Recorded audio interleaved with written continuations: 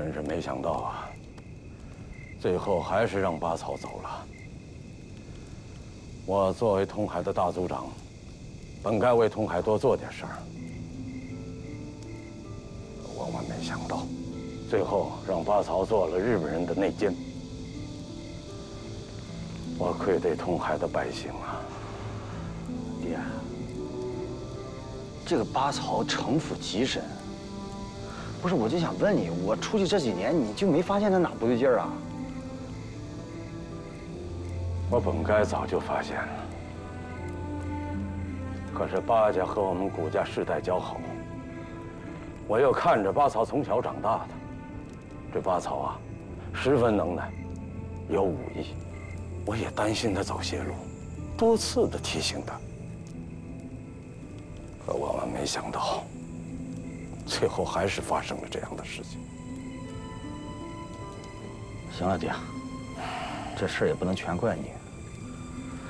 现在通海呢，有收编的国军，还有共产党帮助咱们，跟以前不一样了。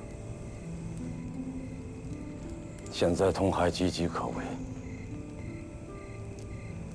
八草又十分了解通海的情况，他去了日本人那边，通海的危险呐，又增加了几分呐。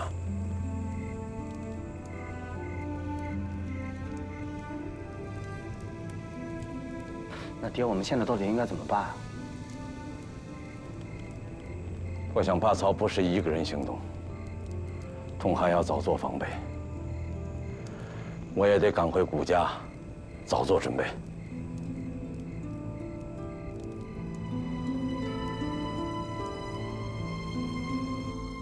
来，琳琳，干一个。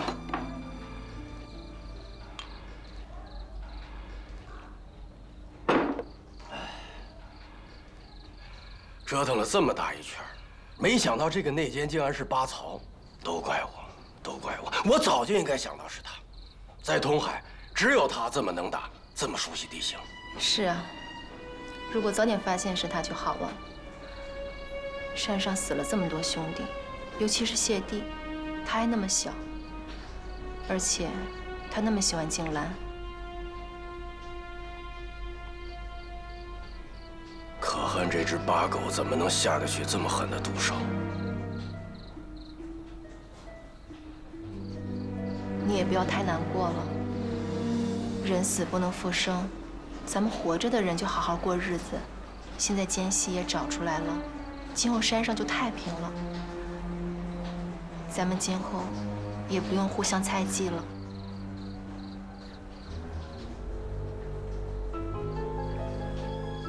琳琳，我觉得我在你面前真的是自愧不如。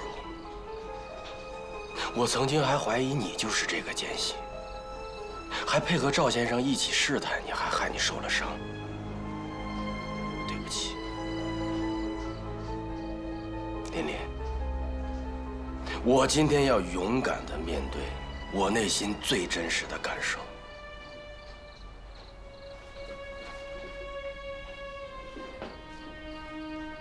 苍天在上，黄土在地，我成吉思对天地发誓，从今天起，跟薛琳琳同甘共苦，好好过日子。如有二心，不得好死。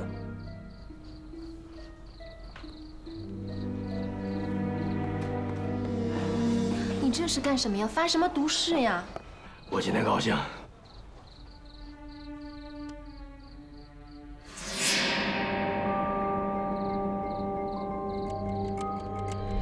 大家可能有所不知，赵先生在丢失的金龙令上面涂抹了一种特殊的颜料，这种颜料在短时间之内，无论用什么方法都洗不掉。所以，偷金龙令的人手上一定有洗不掉。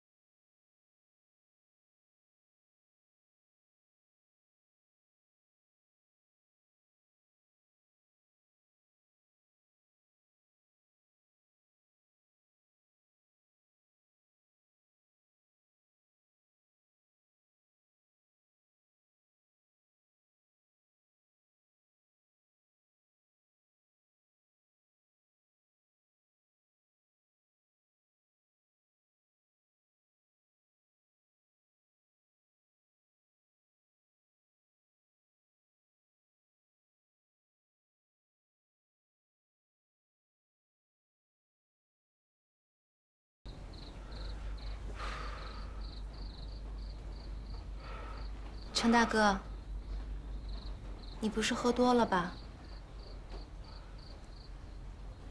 陈大哥，你没事吧？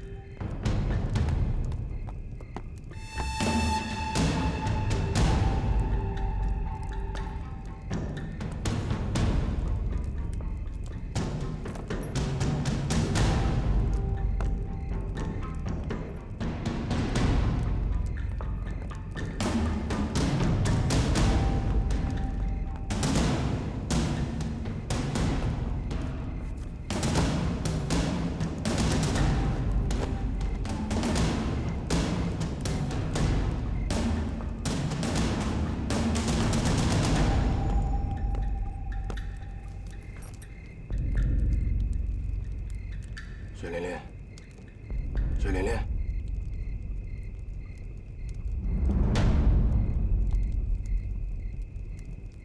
琳琳，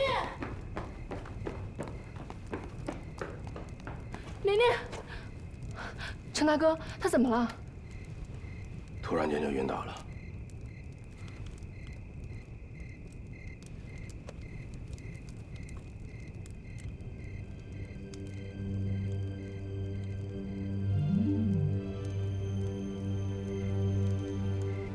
程大哥，她怀孕了，可能今天折腾这么久，她累坏了，快扶她回休息吧。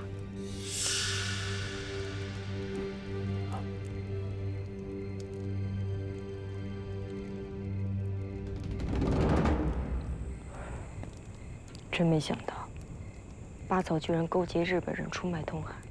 现在想来，许夏荷很可能就是被八草害的。为什么这么说？那天当值的人是八草，如果是别人下手的话，他不可能没有察觉。唯一的可能就是八草利用职务之便支开了其他人，趁夏荷受到了骗婚的刺激，趁机痛下杀手。你想想，以许夏荷的武功，在通海能对他偷袭成功的，除了八草，也没有别人。那天我在许夏河跳河的地方，发现了他的鞋子，而且鞋上面有血迹。我顺着血迹，找到了他们打斗的现场。经过对现场的勘查，我发现对许夏荷下手伏击的不止一个人，应该是2个人。如果巴曹是其中之一的话，那山上一定还有他的一个同伙。糟了！怎么了？我们刚才还是疏忽大意了。虽然巴曹已经暴露了，但是金龙令并没找着。金龙令，金龙令会不会在巴曹身上？可能性不大。巴曹一旦得手，他应该是马上逃走的，可是他却留下来了。他一定是已经发现金龙令上有洗不掉的染料。巴曹留下来，是为了保护今天在聚义厅里另外一个手上也有染料的人。应该是这样。经过他这么一闹，我们会下意识地认为他就是凶手，而忽略了其他人。我相信丢失的金龙令，一定就在刚才聚义厅里其中一个人手上。但是，如果现在要召集所有人排查的话，恐怕来不及了。现在既然已经打草惊蛇了，我们就只能暗中观察。敌人实在是太狡猾了。冬梅，你一定得小心了。我会小心的，你也是。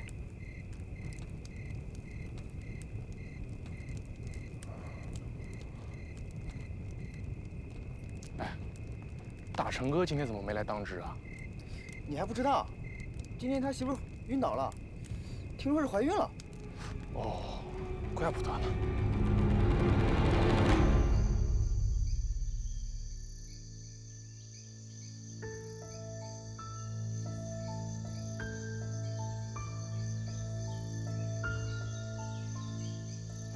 我早就跟你说过，通海都是你的仇人。不过你放心，我一定会为你出气的。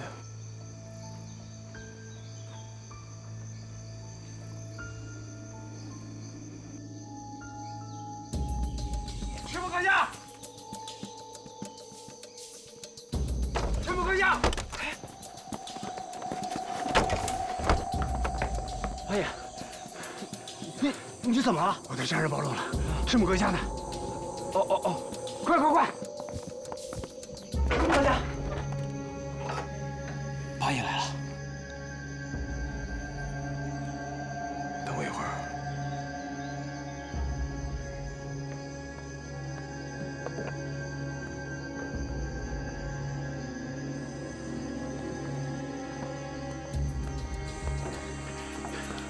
师母阁下，出事了！怎么了？我中了赵越泽的诡计，为了保住薛玲玲和李静安，我只能暴露我自己了。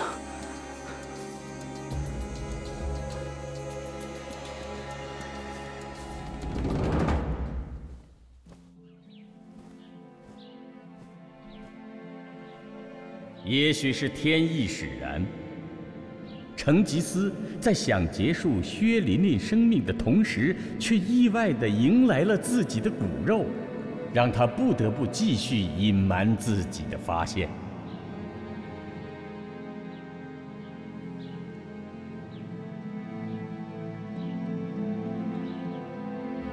你说，我该怎么办？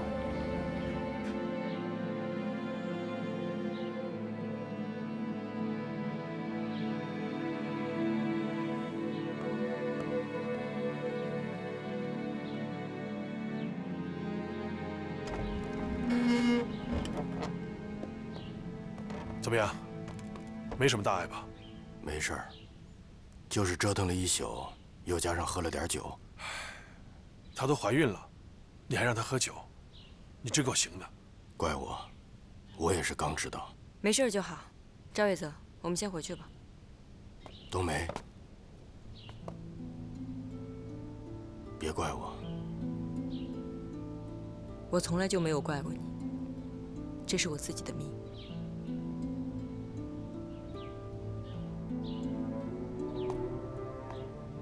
你现在要做的，就是照顾好薛玲玲，因为她怀的不仅是你的孩子，也是我们通海人的血脉。行了，许冬梅，少说两句吧。赵先生，冬梅说的对，我是应该勇敢面对了。我这次不会再逃避了。不过说真的，都怪我。别胡思乱想了，这是好事儿。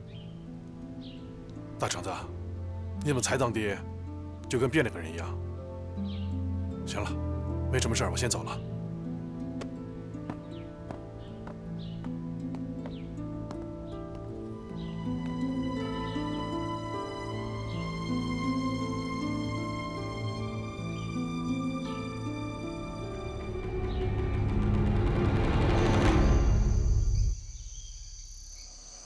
原来是这样。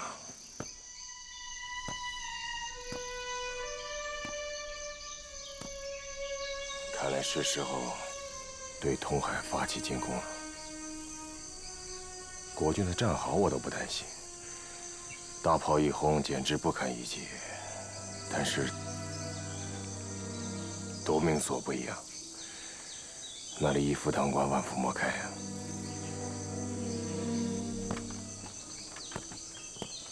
阁下，我倒有一个主意，我们不如把许夏荷放在队伍的最前面。到时候，通海人一看到死而复生的大通事，他们绝对不敢轻举妄动。夺命所不攻自破呀！有把握吗？相信我，毕竟我从小长在通海。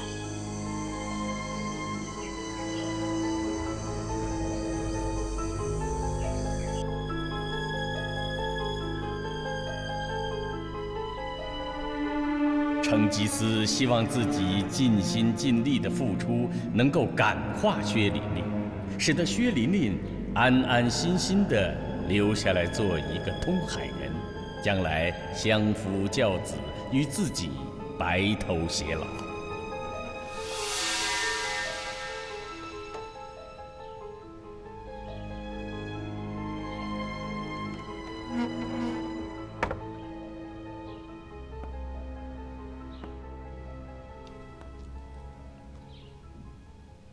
大成哥，没想到我们这么快就要为人父母了。是啊，我也没想到，真是造化弄人啊！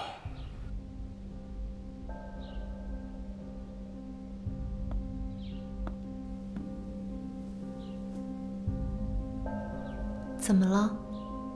我怀孕了，你不高兴吗？高兴？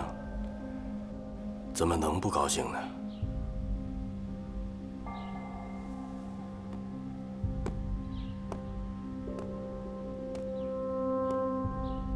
大族长安排你们来通海，不就是为了传承通海的血脉吗？现在我成家有了后，我这身本领也算后继有人了。你呢？在家相夫教子，好好的带着孩子，在通海这片美丽的土地上生活，过日子，不是挺好的吗？好好的生活在通海这片美丽的土地上。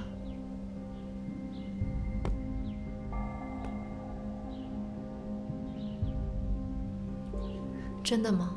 当然是真的，只要你愿意。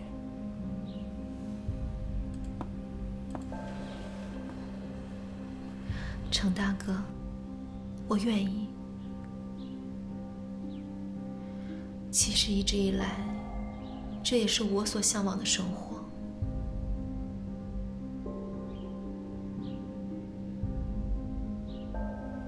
琳琳，能答应我件事吗？你说。从今天起，你就踏踏实实的在家里待着，不要离开这个房子半步，能做到吗？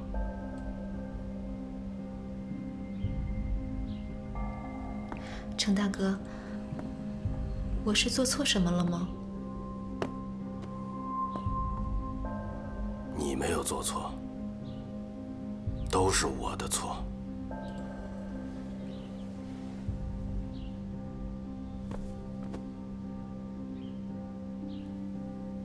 程大哥，我答应你，今后咱们就在这儿好好过日子，我哪儿也不去。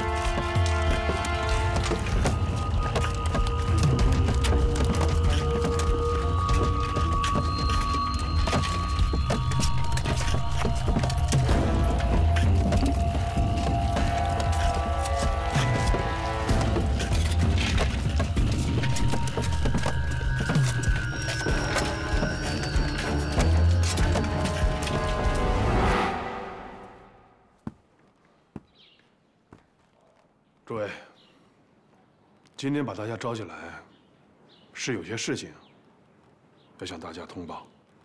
城外的国军弟兄已经把布防的战壕挖得差不多了，当然，日本联队的大军离通海也越来越近了。对于这次抵御日军的进攻，我们所采用的战略战术，应该是分为3块：阵地战、游击战，还有消耗战。我们要充分利用我们的资源，把我们的优势发挥到最大。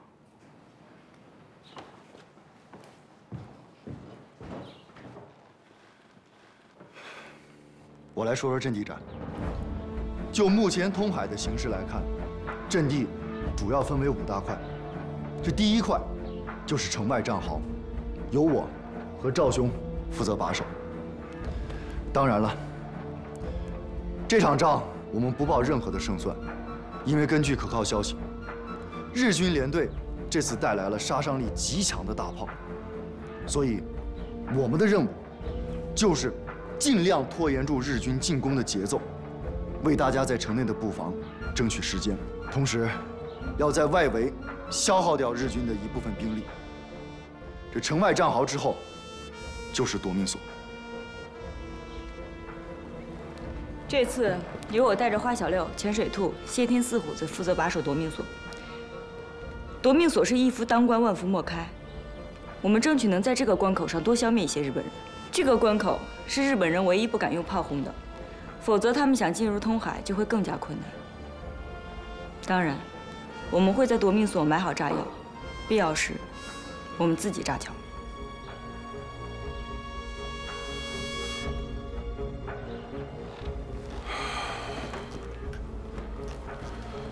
这第3个阵地就是通海镇的城门。如果铁索桥失守了，那这个城门基本上也是没有可能能守住的。城门一旦失守，我们要做的就是把通海所有的百姓往山上撤，这样可以把伤亡降到最低。但现在最棘手的问题就是几乎所有的百姓都不愿意往山上撤。撤什么撤呀？我说赵先生、吴兄弟，你们都太多虑了。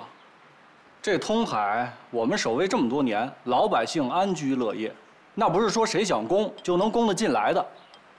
还有你们设的那些防线，我觉得都是多余的。就光一个夺命所，有我花家守着，那没人能攻过来。对呀，现在我们这么多人，更何况武器又换了。就是，而且啊，那林子里那么多明枪暗箭，机关重重，那日本人根本就进不来。赵先生，你就放100个心，我们这次新武器的杀伤力这么强。再说了，这还不有国军兄弟加入吗？小日本的敢来，我们将他有来无回。就是。哎，大长，你也说2句啊。嗯。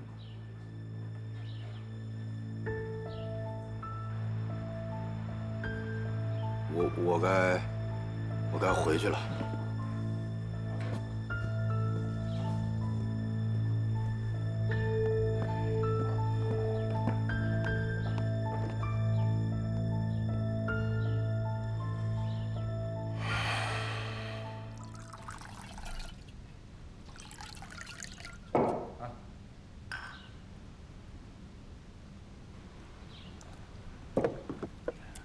大长，你说赵先生还有5兄弟那帮国军在外头又挖战壕又搞工事的，我觉得那都是多余的。就一个夺命锁，他敌人就攻不上来。也不能完全这么说。赵先生他们毕竟是见过世面的人，他们这么做自然有他们的道理。再说了，多一道防线，也不是坏事。那倒是。六子，啊，你们俩过得怎么样？你指哪方面？有没有什么不对劲儿的地方？不对劲儿的地方？哎，你这么一说，好像还真有。你说这李静兰上山的时间也不短了，可是这肚子一直没有反应啊。你跟那薛琳琳是怎么弄的呀？啊，是不是有什么秘方？你给我，徐小伙。啊，你媳妇儿啊，六子啊，金龙令还在身上吧？那东西能乱扔吗？在身上了。注意点总是好的。我说你当了爹以后怎么这么疑神疑鬼的呢？啊？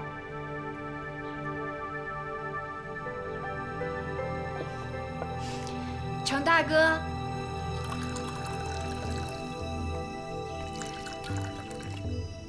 给你们做了几个小菜。谢谢。你们别往心里去啊。其实你们也看出来了，通海人就是比较直，他们不管想什么都会直接讲出来。怎么会呢？不过，接下来的这2场仗，才是我们跟日本人见真刀真枪的时候。城门一旦失守，通天桥被攻陷，日本人就会进入树林子里了，这样游击战就开始了。不过我想那个时候，日本人也应该是疲惫不堪了。丛林游击战加上各种机关做辅助，我想我们还是有优势的。对，所以说我们在前面的几场仗里面，一定要尽可能多的消灭一些日本人，这样，在后面丛林游击战的时候，对大家的压力就会小很多。赵先生刚才担心百姓撤离的问题，我觉得我们可以去找古心腹，如果他答应帮忙，带头撤离，这件事情必然事半功倍。我试试吧。林子，你现在就要带上金龙令，马上离开通海。我走了，你怎么办呢？他们还没怀疑到我身上，我可以完成任务。你说，小六会答应大成吗？林子，我们不能冒这个险。我倒是想用我肚子里的孩子来搏一把。反正赤木军的部队就要杀过来了。可是我们完全没必要这么做。许夏河走以后，军营现在就是一盘散沙。如果能在这个时候吸纳到像花小六和成吉思这样的人才加入我们，那通海岂不是志在必得？你觉得这样现实吗？你找这样的托词留在这里，难不成你真是舍不得那山野莽夫？不是你说的吗？他为了我可以下跪求人，我为什么不试一试？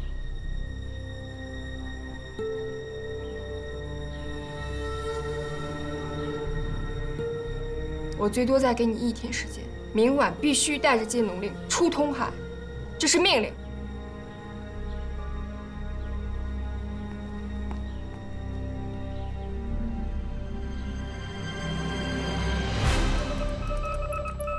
乔明在得知赤木今晚将带兵出发，提前对通海发动进攻后，主动向上级请缨，准备亲自到通海向赵越泽传递消息。同时，沿途的游击队将配合乔明对赤木一行人围追堵截，拖延他们的行进速度，以便能让乔明把消息顺利带到通海，为赵越泽他们赢得宝贵的时间。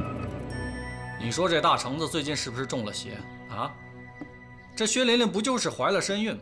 他就把人家关在屋子里不让出来，说什么那个安胎。这也可以理解嘛。自古以来，血脉相传就是通海人的头等大事。是我们的头等大事。那你这个肚子就一点反应都没有啊？你说在这禁疫营里啊，论哪样，我花小六也不比成吉思差，唯独这事儿让他抢了个先，我不服气。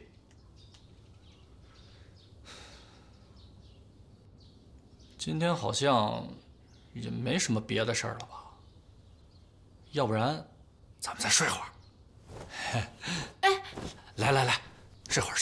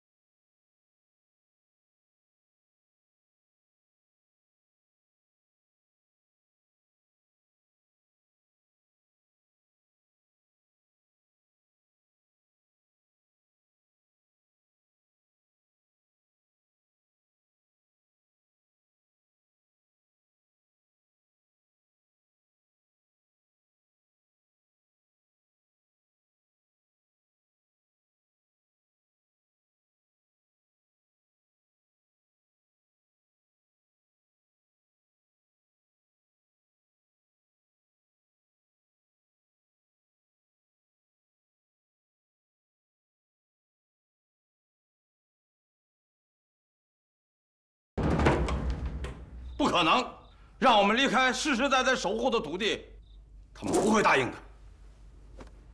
在这等死吗？难道你希望通海人都死在这儿吗？这么多年来，从来没外人能打进我们通海，这次也一样。我们有信心。这不是信心的事儿，此战必输。未战先言败。我明白的告诉你吧，这次来的日军是精锐部队。禁营现在剩下不到100号人，而日军的一个连队就有将近1000号人。你告诉我，这个仗怎么打？赵先生，你当初来通海的时候，口口声声、信誓旦旦要保卫通海，可是你今天，简直是判若两人呐！我实话告诉你，我真的不知道这个仗怎么打，我只能预计到结果，那就是禁疫营全部战死，通海被屠城。就是全部战死了，那也只能说明敌人太强大了。我们到了地下见了列祖列宗啊，问心无愧。生命高于一切，你知道吗？不能明知道是火坑，还唱着赞歌往里跳啊！老先生，你我见地不同。通海在，龙脉在。通海王龙脉破，撤离的事情没得谈。吴媳妇，我告诉你，通海人有权利选择自己的生死。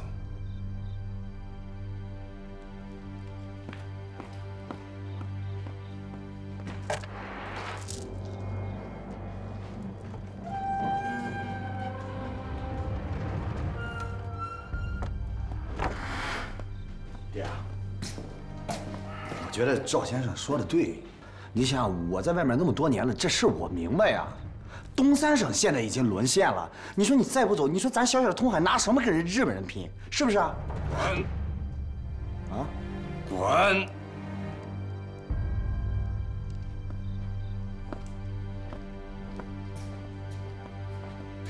我说，老爷子太犟了，你给劝劝啊。少爷，不用担心，我都算过了，大吉。真行你！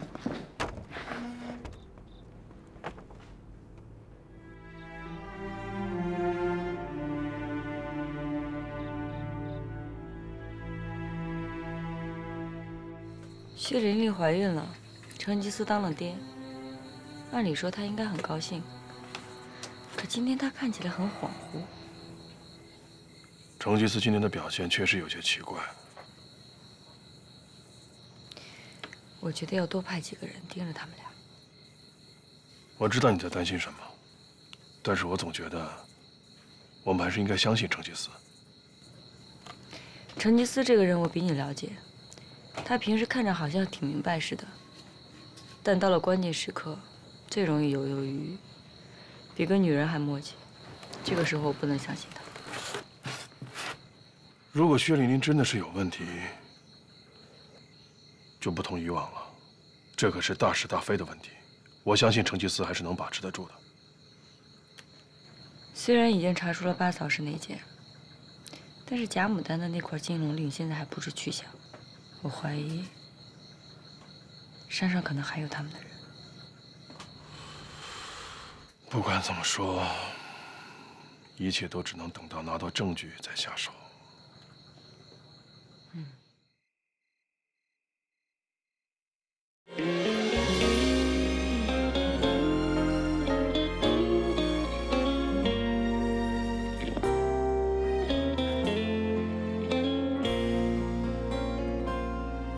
你拥抱就像夏天的阳光，我的世界就被你照亮。你眼神就像灯塔的光芒，我的孤船就有了方向。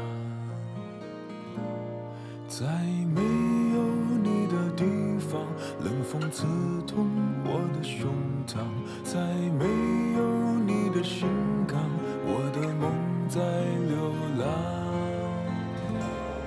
地球是九滴眼泪，每一颗如此珍贵，你是我肩上的堡垒。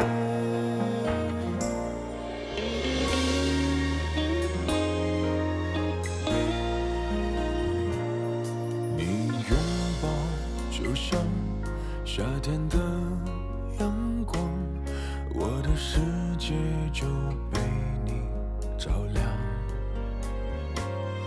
你眼神就像灯塔的光芒，我的孤船就有了方向。在没有你的地方，冷风刺痛我的胸膛；在没有你的心港，我的梦在流浪。